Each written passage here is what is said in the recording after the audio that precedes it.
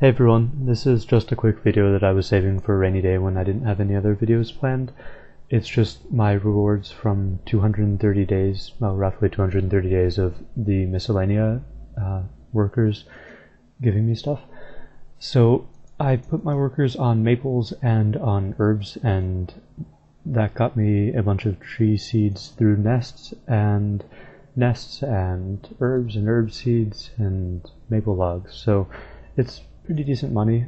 I've got the amounts on here, just showing some random clips, and then right here I've got the amounts: 19.6 mil for the herb seeds plus logs, 9.4 for the seeds plus the rings that were also in the nests, and then 11 mil for the crushed nests, and altogether that comes out to 2.2 mil profit, or sorry, 22 mil profit, and on average that's about 100k profit a day, which I mean it's not amazing, but you're only putting in about 5 minutes of work every 10 days to go and cut down some more maple logs to keep your workers happy, so it's not too bad really.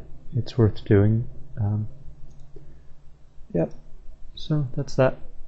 I recommend doing it if you need a little bit of extra money.